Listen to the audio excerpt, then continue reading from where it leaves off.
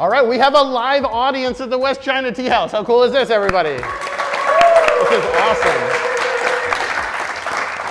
Thank you all so much for coming to the first ever live recording of Tea Time with Jesse. I'm here with a very gracious host who is not only here as a host on the channel as a guest, but also this is your tea house, West China Teahouse. Welcome, Sohan.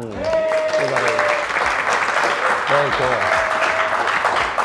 So for people on the internet that may not know you, or anybody in the audience that may not know you, give us a little bit of a 30-second introduction. Who are you? What do you do? Great. My name's Sohan Fan. I'm the founder of West China Tea, where we are now. We import farm direct tea and artisan teaware, like Jesse, and I lived in China for several years as well and source a lot of these teas myself. And yeah, we've had this tea house in this location since 2017. Started the company 10 years ago now, and we've just been building the tea community here in Austin. That's and great. Also on our website online at westchinatea.com and a bunch of other stuff, Instagram, TikTok, etc. That's great. I mean, I'm a big fan of like Chinese tea, as everybody knows, and like I think we're definitely at the state.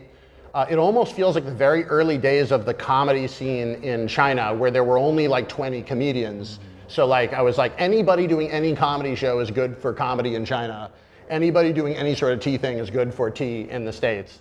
And so it's definitely one of those cases where I'm glad to be able to have some other tea people, Charan, that are here in the States. So for basically what we do on the podcast, we just kind of sit and talk and chat about stuff that is fun. And for me, as somebody that spent 9 years in Beijing, to talk with other people that have spent time in China and lived in China, that's always like a good reminiscence. So where did you live in China, and then what did you do when you were there? So I lived in Chengdu, the capital of Sichuan province, the capital of Western China. They call themselves home of the giant panda / chest hair.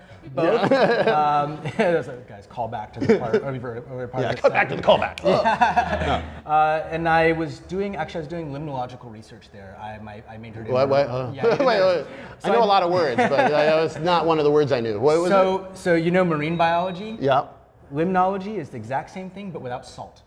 So freshwater biology. So like no salt. No salt. No salt. Yeah, very little salt. No soy sauce. So no soy sauce. No. Yeah, low sodium marine biology, basically. Okay, all right, I dig that. Other scientists also don't know what it is, so don't feel bad. I was a little bit like, like there's like some comedians who are like, ooh. I'm like, I actually didn't know the word. I felt like I should have known the word.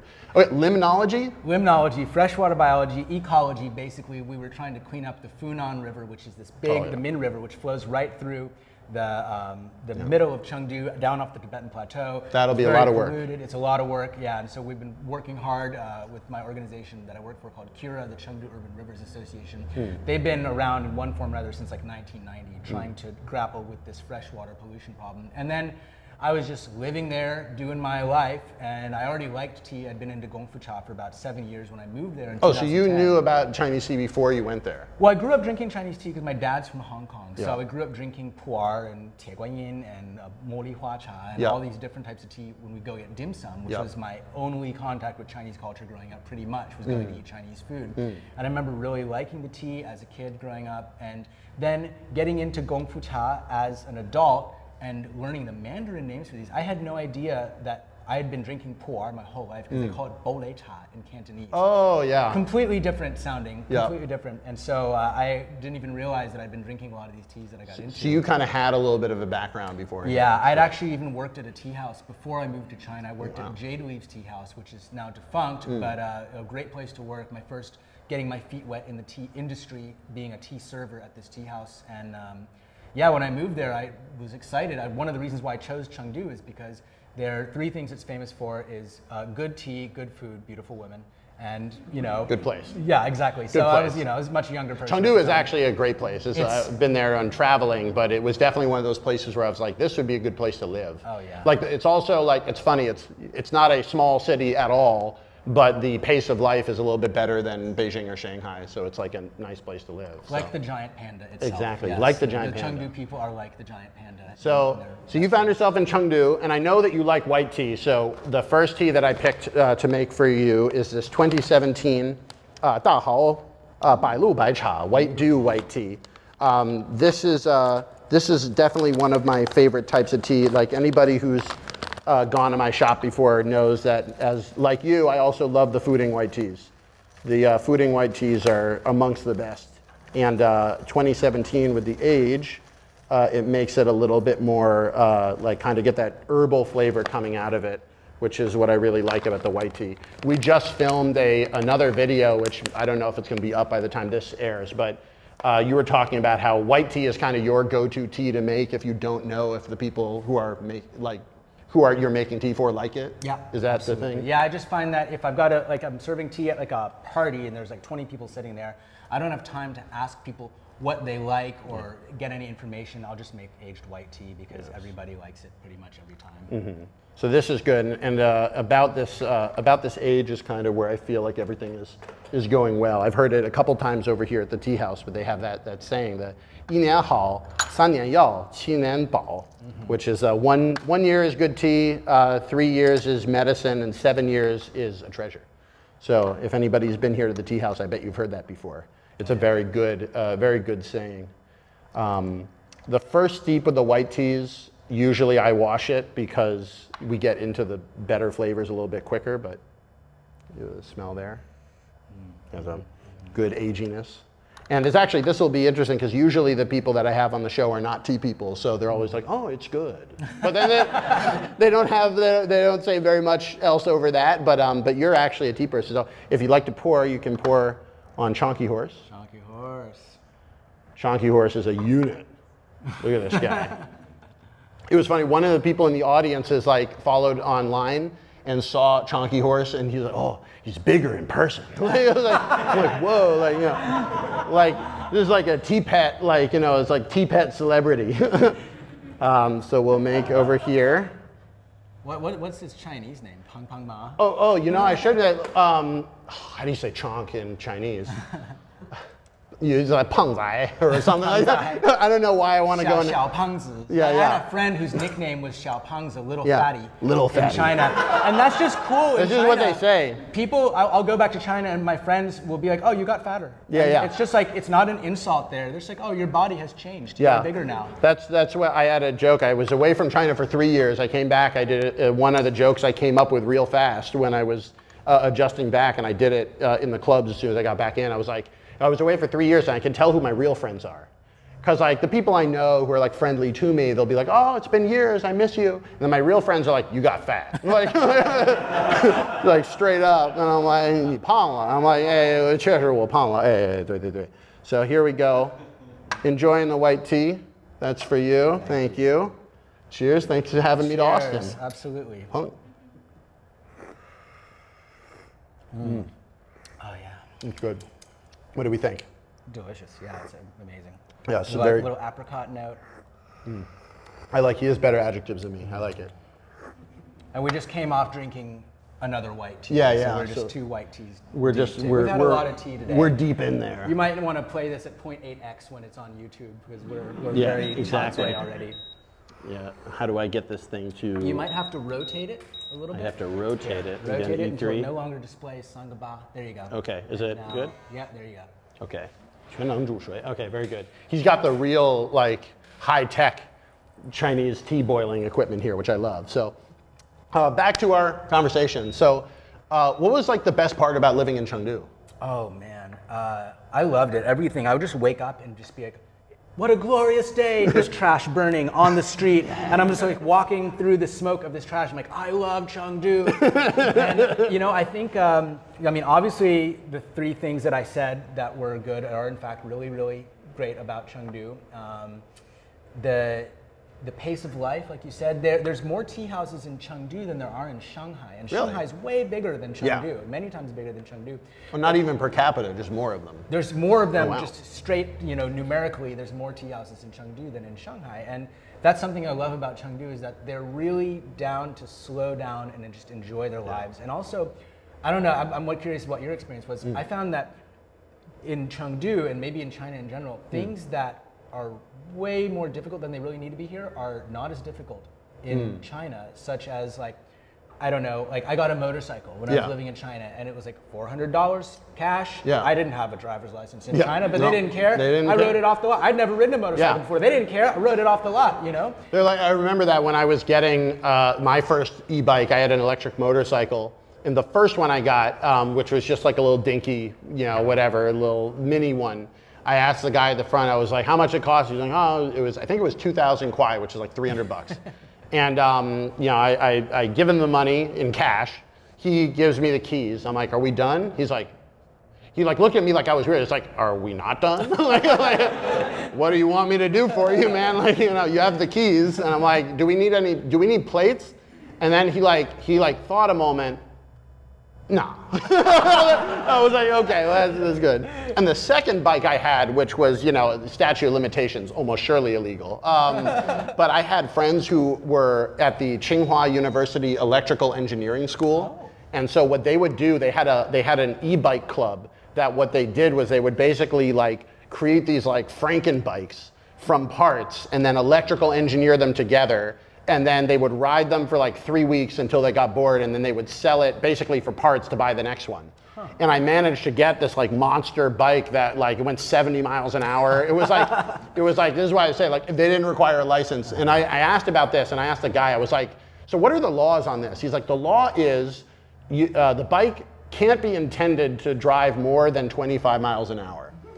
Do you intend to drive this bike faster than 25 miles an hour? I'm like, I don't even know what I'm going to do tomorrow. I don't. And so it was real loose there. So like it is weird how like some of the stuff that here is like very, you know, we think of China as a bureaucracy, but like there's a lot of stuff here that is like very bureaucratic, and over there is not a problem. Yeah. And then especially in Chengdu, they have that saying, you know, the mountains are high and the emperor is far away. Yeah. So in Beijing, we would often be the first ones to have like, you know, they do have plates for electric bikes now, but Chengdu is probably Wild West, literally, literally Wild West. I would call it that when I lived there. It's like we're the Wild West, and I you know, motorcycles were in fact something that you needed a license, and I didn't have a license or a license plate, and also my motorcycle was illegally large. It was too big for, you need a ruchengzhen, entering the city license for motorcycles because they're considered uncivilized, and so. They're not Wenming enough, and Chengdu wanted to be so Wenming when I was living there. They were trying to overcome this reputation as being kind of backwater, and so they didn't like motorcycles. So I was illegal in 4 different ways. And did you ever get pulled over?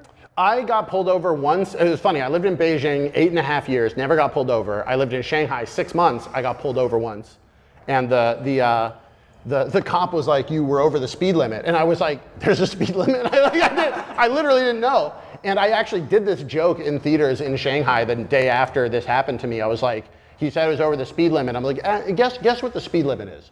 And like people would yell out, they're like, you know, 20 kilometers an hour, 40, 60, whatever. Like nobody in the audience knew what the speed limit was either. So they have that phrase. I said, you know, whatever the 上有政策下都不知道. Like they have a phrase. The actual phrase is 上有政策下有对策, which is the ones above have the rules and the ones below have their way of going about things. And so my joke was, I would say the ones above have the rules and the ones below didn't even know. So like that would definitely be one of those jokes that it was like, you know, I was happy about that happening in real life. And then I got a fine on the street. He was like, I have to fine you. I'm like, what's the fine? He's like 30 kwai, which is $6. So I was like, okay, fine. Like, you know, and I realized at Shanghai, like I don't carry cash on me in China.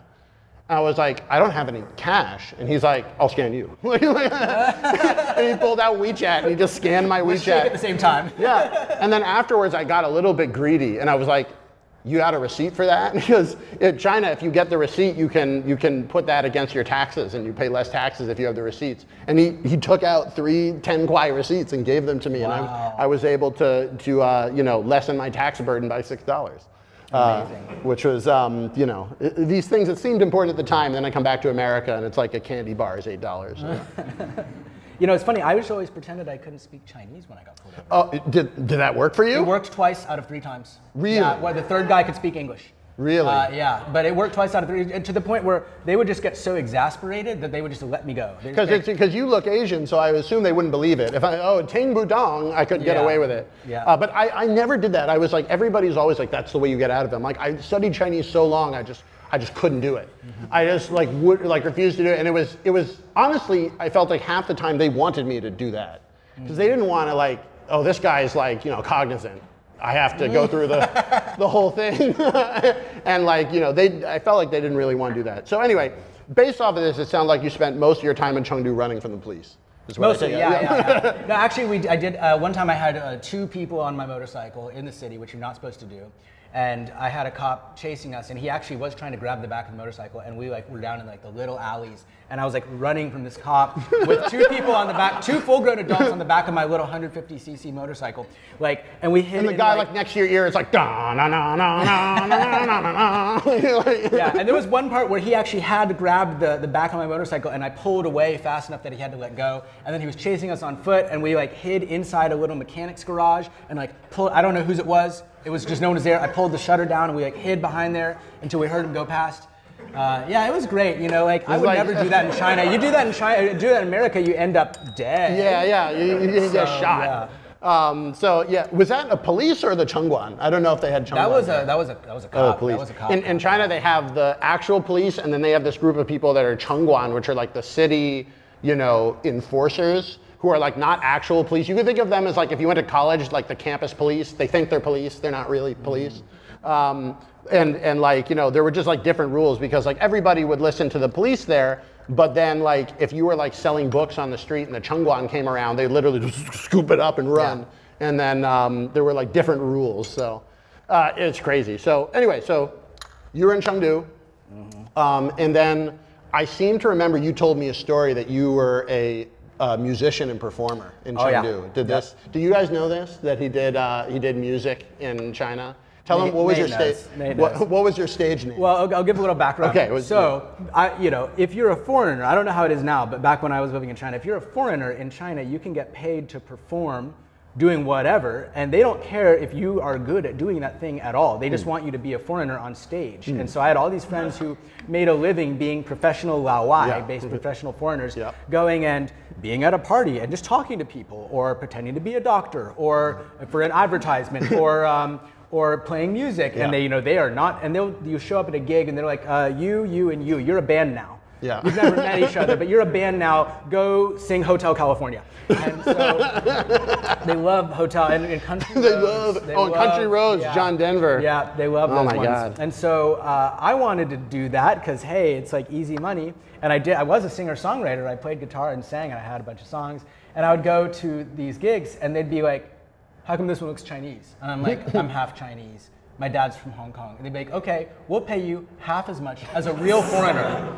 Yeah, and so I decided to pretend to be Mexican, like you do, because they don't really know what Mexicans look like. They don't know enough. They don't really have a lot of Mexicans in China, and so I could get away with it. They're like, "Sure, okay, whatever."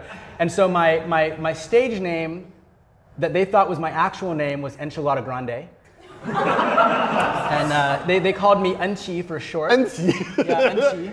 And I'd play La Bamba and Cielito Lindo, and you know, and then we also, me and my housemate Lance, he was also a musician. We had a little band called Benjamin B and the Pillow Biters, and and so we would, you know, we came up with these really not even like PG-13 obscene versions of Hotel California and people don't know what Roads.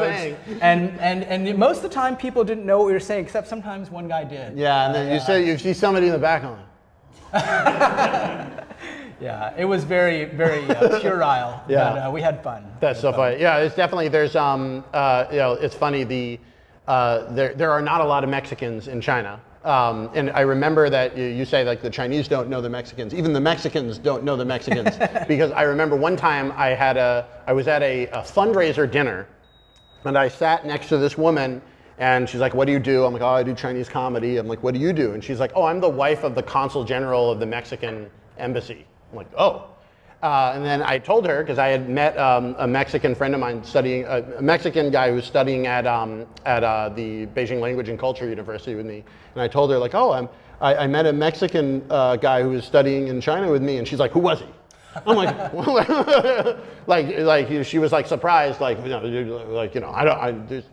do I know him? Like, it was weird. But it was definitely one of those things where this like performer ecosystem is real. And it's really good if you want to make some quick cash.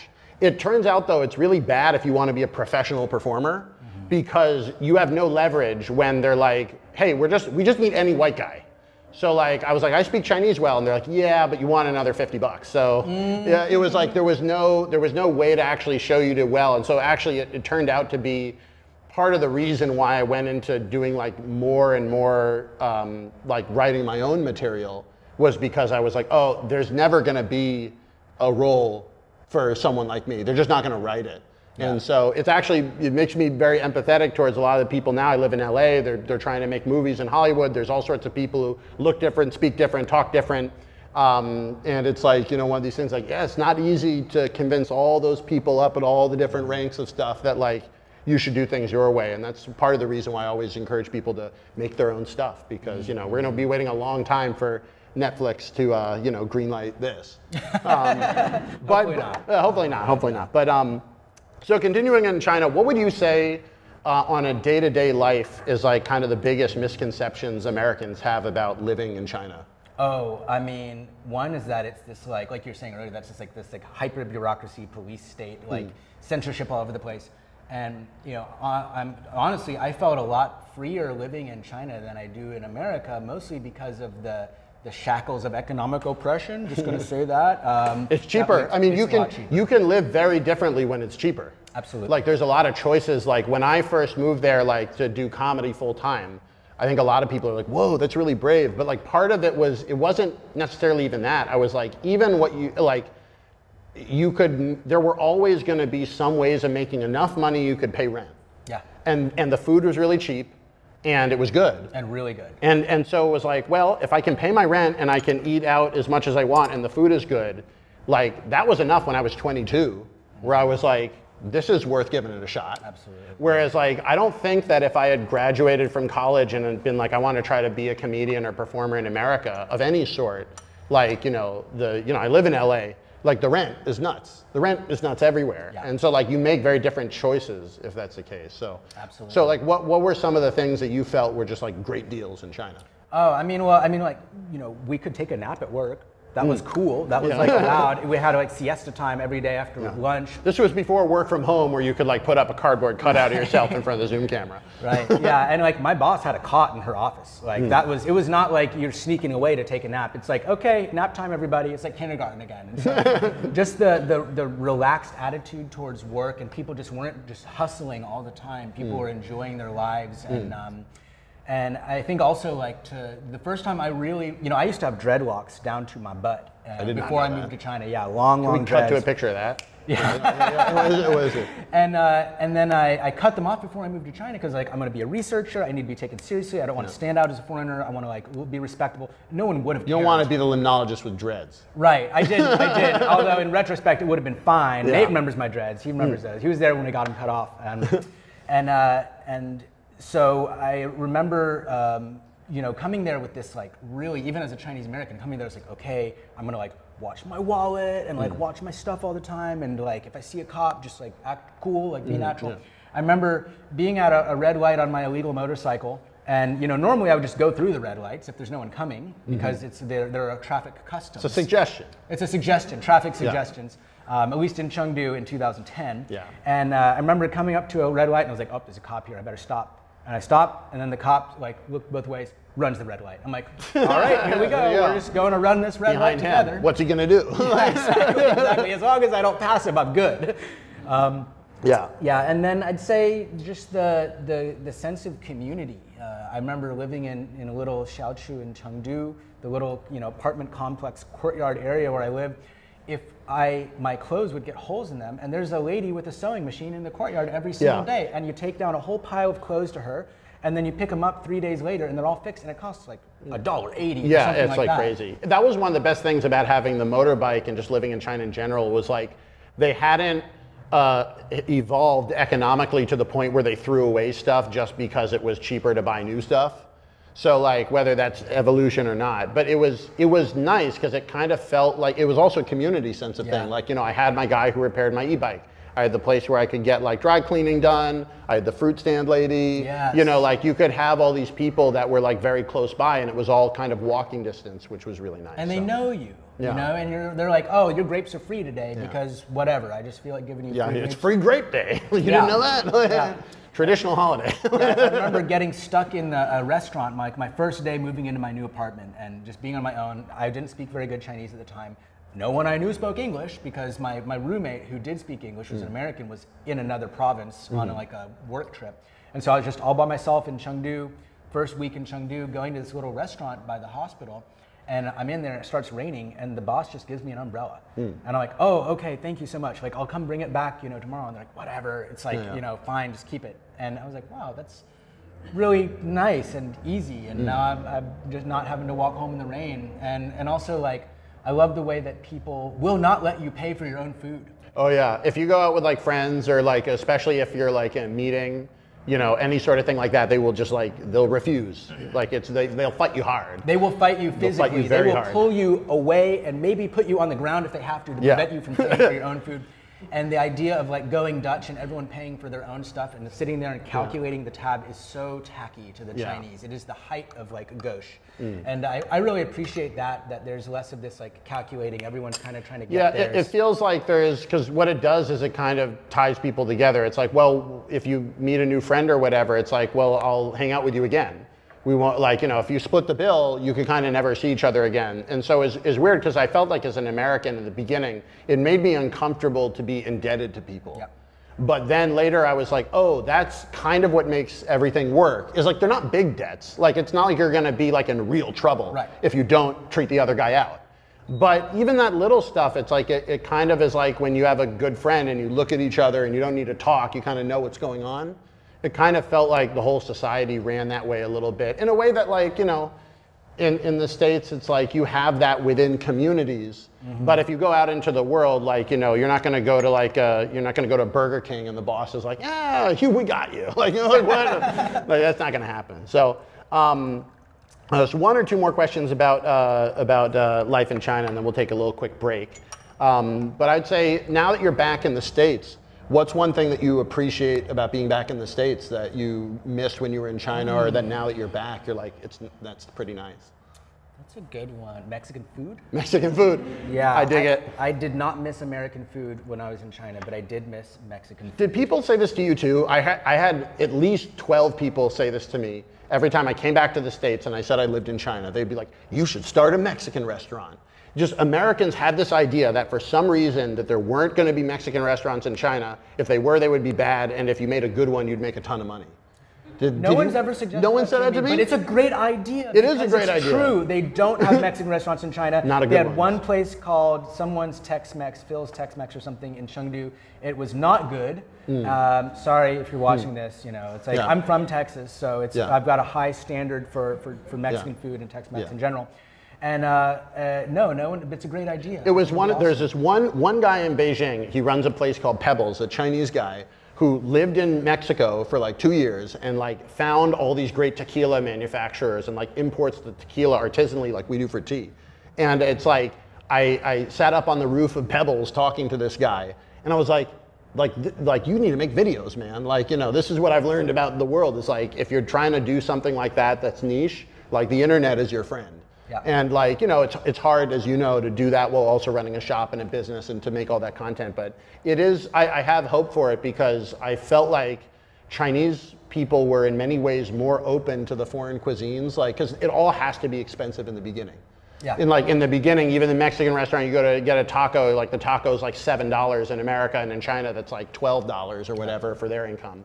And like, it's gonna be expensive at the start, but the restaurants were full. Yeah. Like, people were willing to give it a try. So.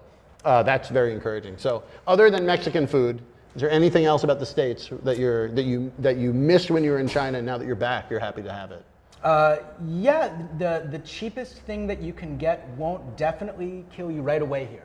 Yeah. So that's that. I remember like moving into my first apartment on my own, and like, not someone else's apartment. This is like me getting like stuff for my apartment and furnishing it.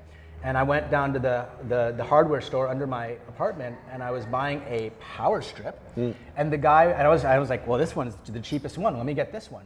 Thinking like, I don't need a fancy power strip. Literally. And the guy was like, get this one. That's a little more expensive because this is the Ming Pai. This is the famous brand. I was like, I don't need a famous brand. I'm not trying to show off my power strip. And I brought it home, I plugged it, and it immediately explodes.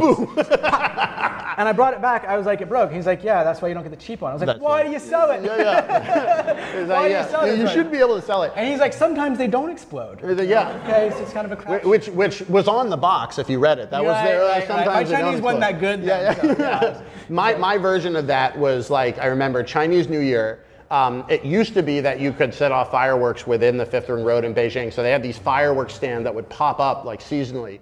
And I went over and it was just this little firecracker and it had this like tiny fuse. And I asked the guy, I'm like, how do you set that off? And he's like, yeah, you like the fuse. I'm like, the fuse is that long. Like, it's gonna blow up immediately. He's like, it's 1 kwai. What do you want? 1 kwai is like 15 cents. I'm like, charge me 30 cents and like, give me more fuse. But it was sort of nuts like that. It's like the cheapest thing. I mean, that was intentionally supposed to explode. Yeah. But there were some things where I was like, even in this country where the incomes are lower, people could pay 2 kwai for that firework instead of 1. Like maybe make it a little bit easier. So it's a good point. I feel like the general like floor here is maybe a little bit higher for some of that stuff. Yeah, so. at least compared to 2010 era Chengdu. Oh yeah, good stuff. Anyway, we're gonna take a little bit of a quick break. We're gonna be back with another tea, and thank you all so much for coming to the live recording of Tea Time with Jesse. We'll be right back. Hey there, I'm from one of those online mattress companies. Apparently, people who listen to podcasts have an insatiable desire for mattresses, like can't get enough, fairy tale shit or something like that. The problem with most mattresses, though, is they make lousy tea. Just ask this guy who's not a paid shill. Well, I tried drinking my mattress and it was pretty bad. I mean, first I just put my lips on it and started sucking, but that didn't really work. Then I poured hot water on it, but that just made it wet and hot. Also, my girlfriend was like, it's 4 a.m., what are you doing? She's always like that. The problem would be solved if instead of a mattress, you were drinking Jesse's Teahouse teas. Jesse gets teas straight from small tea shops and tea farmers in China and puts them into his subscription service. Just use the code JessePod for $10 off your first order of $30 and stop trying to drink your mattress.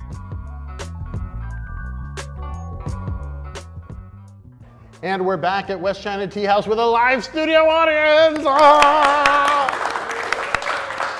This is great. Is this your first time drinking tea in front of an audience? I mean, like not making them tea, but just like drinking tea. I think so, maybe. I've definitely made tea for people in front of an audience before. This is maybe my first time just addressing an audience and just drinking tea. That's good. What do you think? What do you think? Is it nice? Yeah, it's Could you get used to this? Yeah, I could get used to it. It's a little weird, but it's fine. It's fun. It's great. Thank you again so much for coming, everybody. It's really fun to be able to share the tea with people in person as well as online. We're going to be drinking a second tea.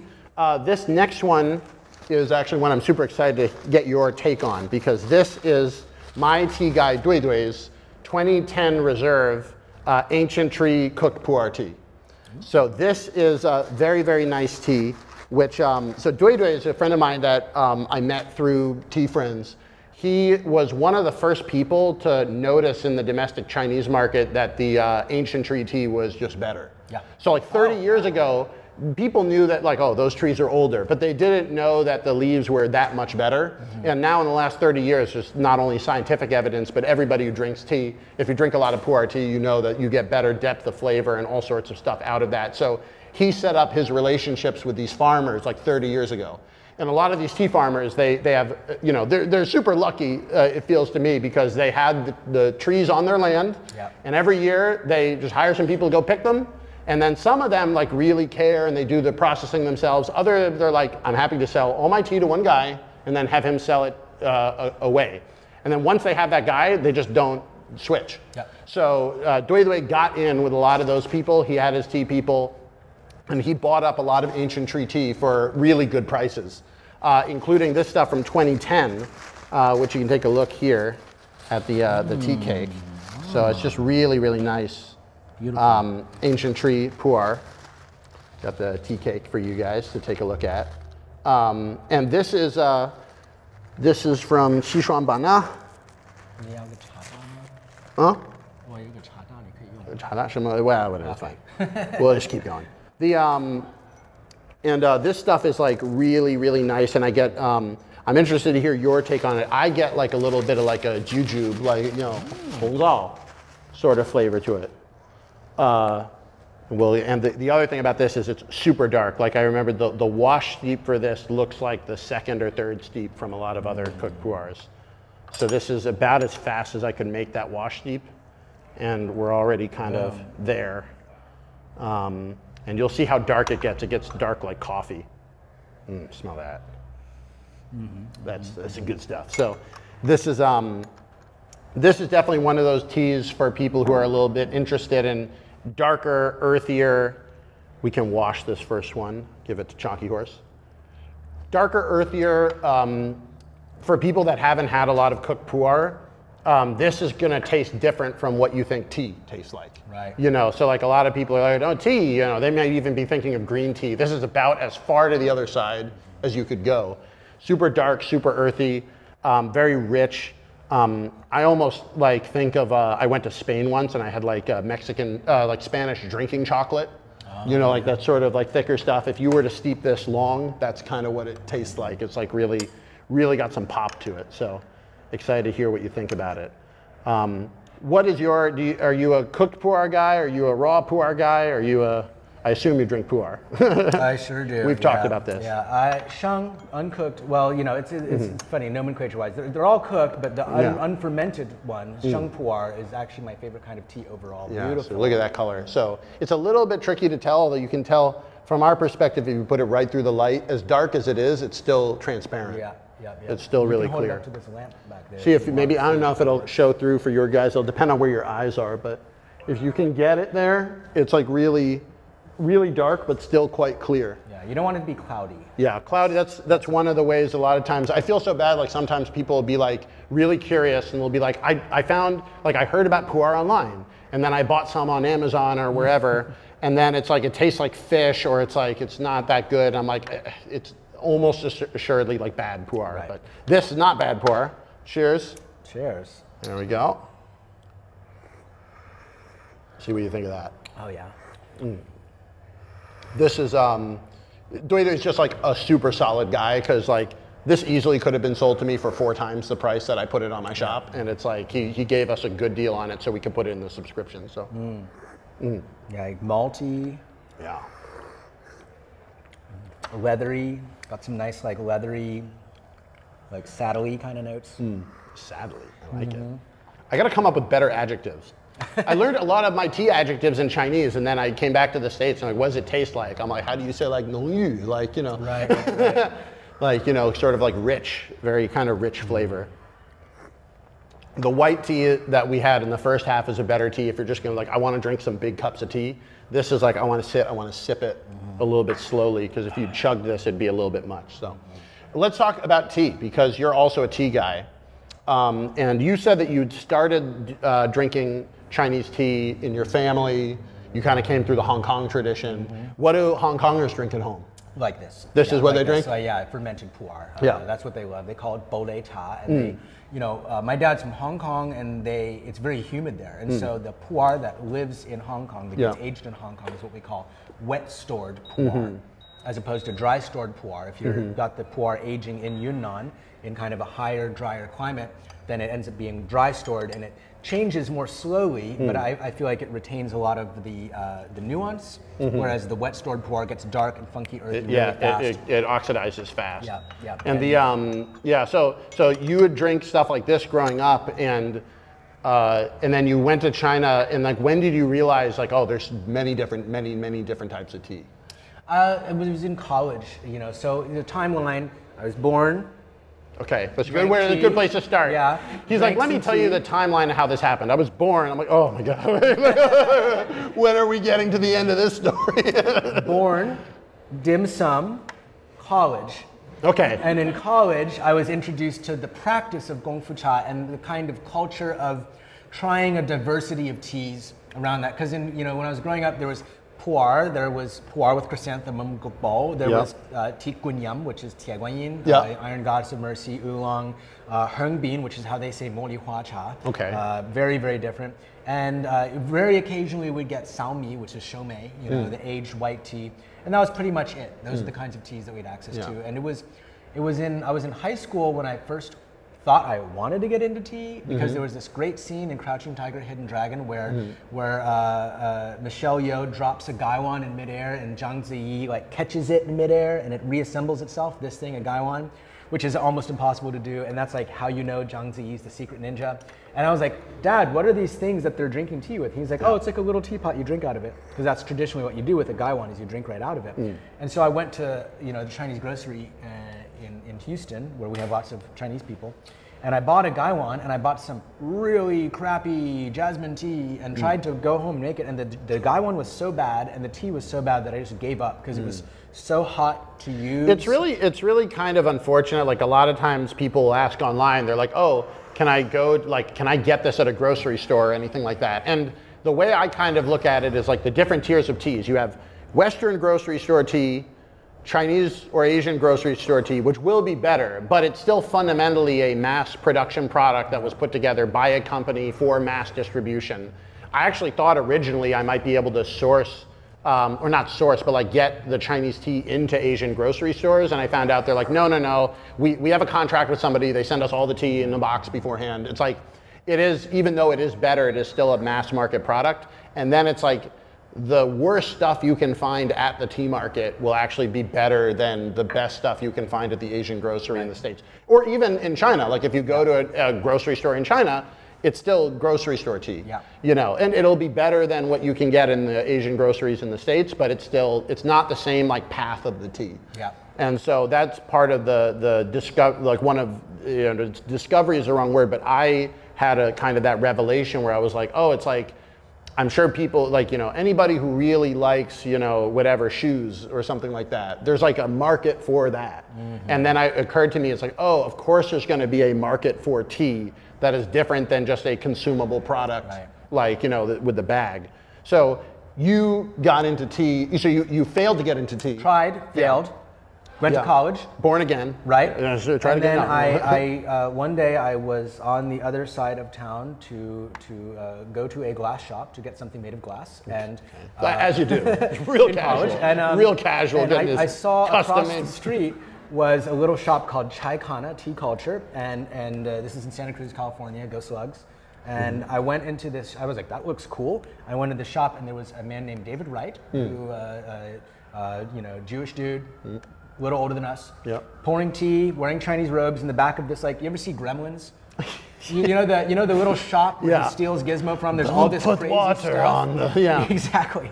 So it was like that. It was like all this very like esoteric stuff on the walls, like teapots and gongdabeis and little teapots and everything. I was like, what is this place? And it was just, no one was in there. I went to the back, David Wright sitting at the back, pouring tea from a little stone teapot. He served me a little cup of silver needle, and I was like, "This is so cool. What is this?" And he's like, "Yeah, this is Gongfu cha. This is like it's not really a ceremony. It's more like a practice that we do." And he actually still has a tea shop in Santa Cruz. If you find yourself in Santa Cruz, go to Hidden Peak Teahouse. Hidden Peak Teahouse. He got me into it. Also, Shen's gallery. April Shen was kind of the matriarch of the Santa Cruz tea scene. She's from Taiwan, and she's the one I actually studied the most with because her shop was close to my house. So I got into it. I bought a tea set. I was 20 years old, so I've been doing this more than half my life now. I turned 40 this year. And so I was 20 years old. I wasn't old enough to buy alcohol, but I bought a tea set. I could buy tea, and I bought some tea with my college budget, and I came home and I would make tea for my housemate, my girlfriend, and everything. And then that just became what we did for fun. That just became our social thing that we did. By the time I was 21, there was no room in my life for social drinking. I was already drinking tea socially. And so I started right off my adulthood drinking tea, doing Gongfu cha, and making that the center of my social life. And that's when I really got into it. It really has that like effect. It's like it's sort of weird. It's a very subtle but a big statement if you go into a space and there's like a tea table on the living room table. And it's like, this is what we're going to do. We're going to sit, we're going to drink tea. And it's like, you don't have to, obviously, but it's like, it creates that environment where like, we're going to socialize. And that was the thing that I really liked about it, was that like, especially I think like as guys, it's weird to like invite another guy over to your place and just sit and talk.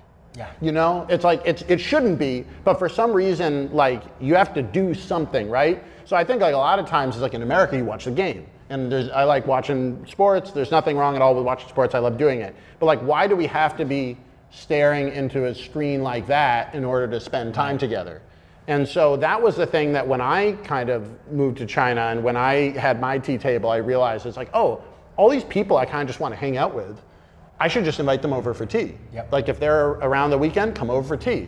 I had a bunch of people that like, even like networking as a performer, I basically made a rule. It's like, if anybody wanted to have a conversation with me about any project, whether I thought it was worthwhile or not, I'm like, if you'll come to my place at 10 a.m. any given day, you know, as a comedian, I have the days off. If you'll come over and have tea, I'll talk to anybody, you know?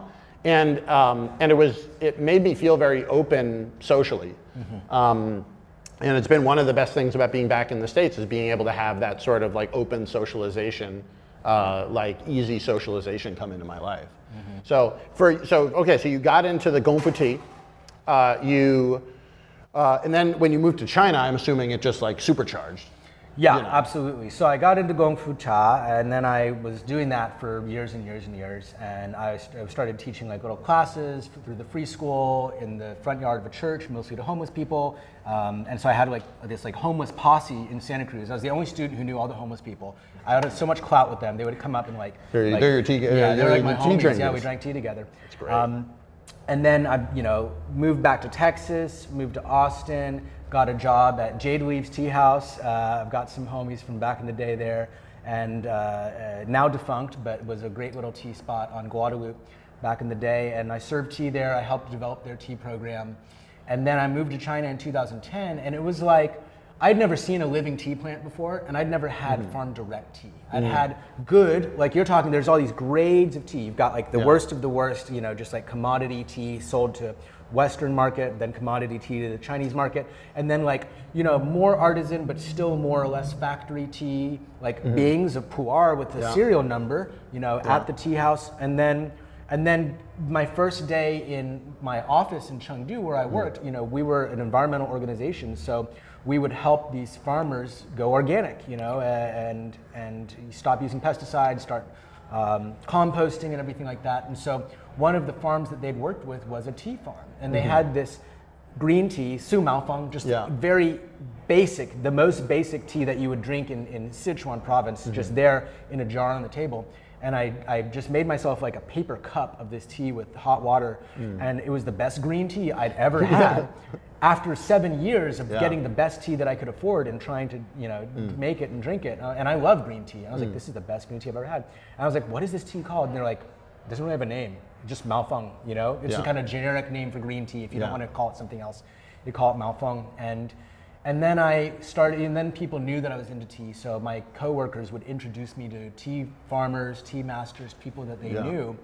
And that was, and so I just, when I had time off, I was working, doing research, and then I had time off for, a couple of days off. I would go up to the tea mountains, go to Emeishan with my freaking guitar and everything, my tent, and go to, took a trip to Yunnan, just like got off of a, taxi in a tea mountain, and it's like, well, I'm here. I guess I'll go and talk to people about tea. It's also, it's funny, like it's tricky to find the best stuff at the price you want with the right tea people and the vibes and the trust is there. But when you go to these places, it's not hard to find tea. Like, there's lots of tea around. And so what was the way that you decided that like, oh, this is somebody that I actually want to work with and bring their tea to the States? And where do you go like, I don't actually really want to work with you? Right. What was your internal compass? Well, it's interesting because I didn't meet people with the intention of starting a tea company. I was just an enthusiast going off and enjoying my time off by engaging in my hobby and getting in touch with the people who make the thing that I enjoy. And so like Li Shulin, who makes our pu'ers, and the Ding Ding Xiang, who makes our green teas, our Sichuanese green teas, the jasmine that I made earlier, and some of these initial tea people that I met, I just met them as an enthusiast. I was like, really, I went to Nanwo Mountain because I wanted to see what these ancient trees looked like. I wanted to see a big, tall, ancient tea tree and like touch it and chew on a leaf, et cetera. And so I just showed up, Nanwo Mountain, showed up on a break, and there's no bus stop there. You have to tell the driver that you get on the bus from Jinghong to Menghai, and you tell them, I want to get off on Nanwo Mountain. And then if you want to get down off the mountain, you got to hitchhike down because there's no bus stop. I have a funny Jinghong to Menghai bus story. Did I tell you? Did I tell this story? No. So I took that bus, and it's an overnight bus. So it was basically it was like an 8-hour bus ride, or was this from Kunming to Jinghong? Yeah, this was from Kunming to Jinghong. But so basically I was on an 8-hour bus ride in Yunnan going towards the Tea Mountains, and the bus driver looked at me and my friend. There were 2 Americans there, 2 white guys. And he looks at the guys and he was like, I was like, what was that? He like sized us up for a bit. And so I asked the driver, I was like, oh, is there a problem? He's like, no, it's just, you looked a little bit like this British guy that was on the bus last time. And that was a problem because he was a drug smuggler. I'm like, what? He's like, yeah, he put a bunch of like drugs in a condom up his butt. And then we got stopped at a checkpoint and they went and searched everybody and they took him behind the bus and they found it and he got in big trouble and he almost got me in trouble. So I was just checking if like you knew him. I'm like, oh, I don't know that guy. And then so I was like, oh, that's weird. I told my friend about it and we're like, ha ha ha ha ha. Anyway, we take this bus ride. It's like 3 in the morning. It's like a sleeper bus. 3 in the morning. Oh, what's going on? And it turns out that they got stopped by the enforcement people again. And they had a guy come on the bus and he's looking around like who might be suspicious, and it's me like lying there like and then I was like, this goddamn British guy, like if this man like means that I'm responsible now and I have to get out of this bus and pull my pants down, like like, oh, that guy if I ever find him. And so luckily he like kind of looked at us and he looked at the driver and the driver went like, and then the guy was like, then he left. I'm like, thank you. I'm glad I talked to that driver because like if the driver had been like, I don't know him, like then we might have had problems. So if you go to Yunnan, don't smuggle anything. Do not put condoms full of drugs up your butt. Don't put condoms full of anything up your butt. Yeah, I mean, you do what you want. Yeah, again, adults, that's true. But not on the bus. Not on the bus to Jinghong. Not on the bus. Yeah. I was thinking objects, but I guess, whatever it is. So. Your body, your choice. But I feel like I should have you should have a series be like extremely narrow advice for extremely narrow situations. And then I'm like, this is where we hit them with that advice. But yeah, those buses are, it's funny, like the buses I'm glad I was asleep for that first bus ride, because the mountain roads there are so windy that the second time I went on them when it was daytime, I was like every single blind curve, I'm like, and this is how I die. And then like you go around it and like thank God there wasn't a car. And then there's another one 20 seconds later and it's like, and this is how I die. And like and it'd be like that for hours. Yeah. And so I'm glad I slept through the first one. Like, my friends in Yunnan were like, you're taking the bus or you should really fly. I'm like, no, it's fine. Like, what's gonna happen? They're like, you could go off a cliff, there could be another bus. I'm like, yeah, I'm gonna go to sleep. Either I wake up or I don't. I'm like, it's like, what's gonna happen? Like, if I don't wait, I wouldn't know, right? I have so many stories about the bus ride from Kunming to Jinghong because it used to be the only way to get to Xishuangbanna, which is our sister city. Jinghong is our sister city. Really? Yeah.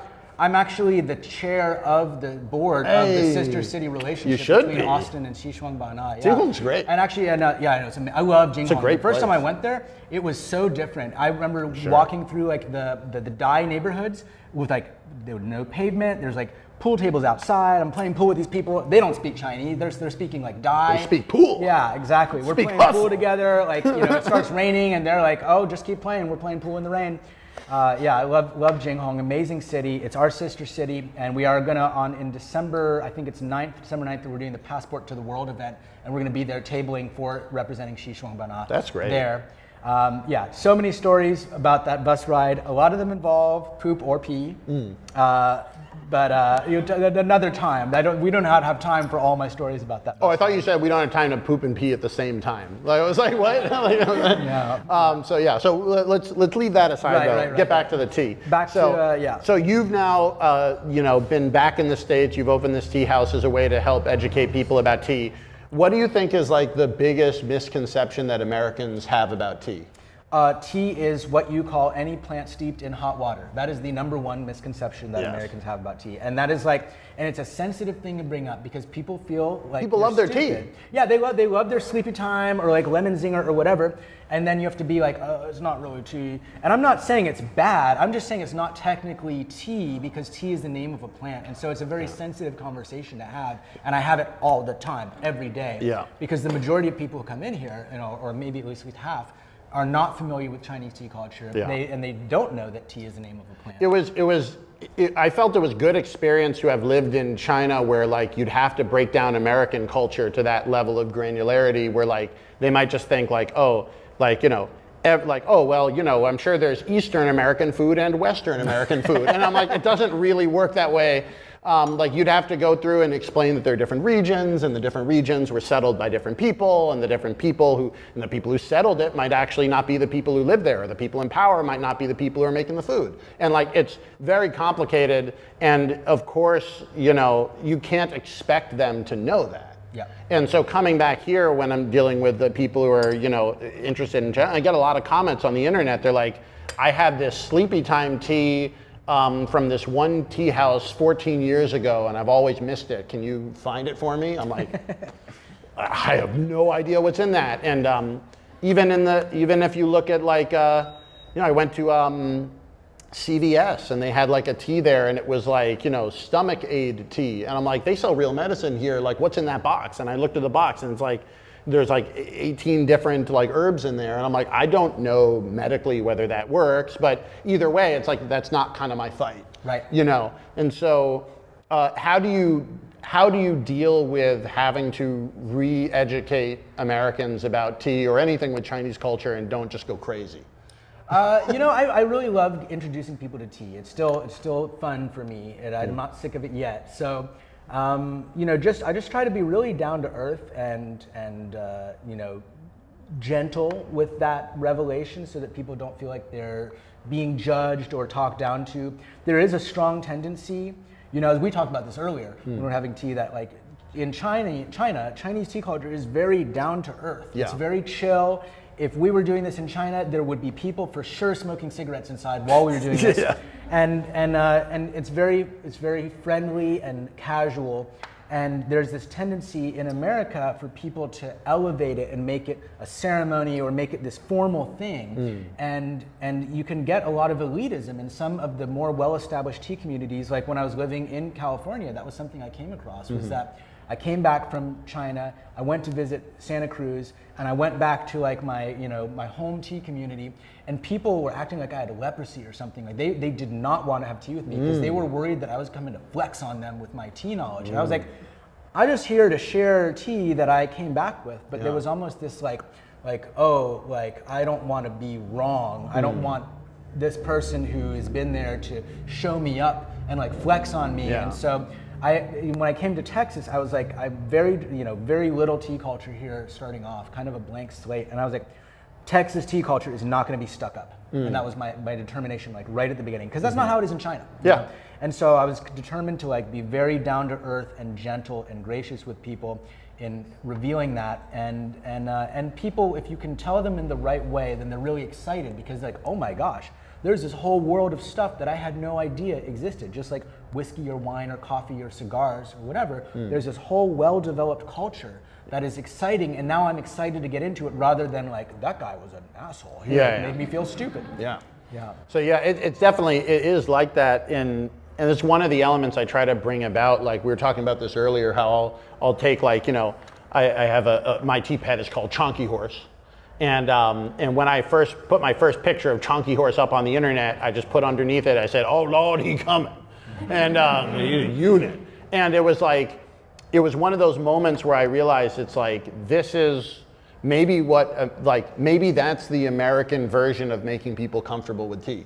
And I didn't do it on purpose, like this was a plan. It was like I want people to have fun having tea and just be like talking like they would normally.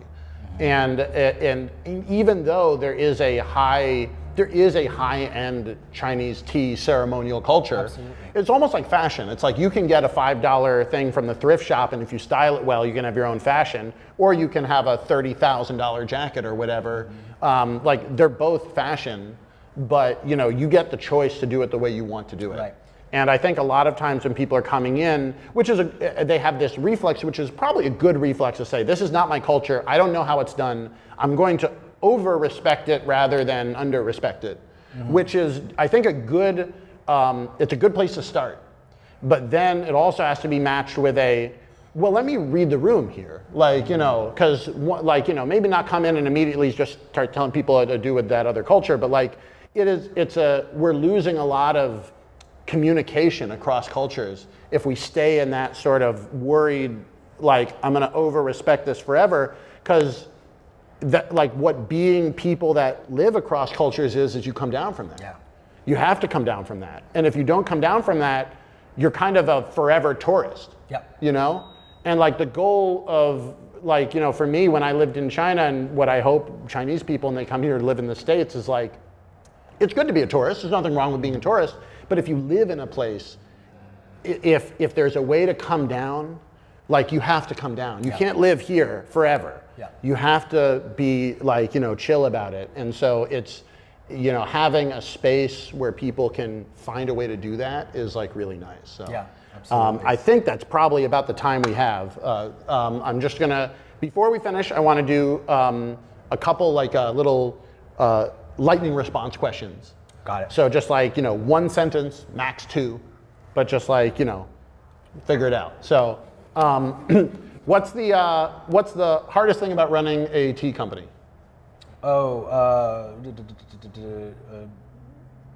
It's very new, and so you always have to educate.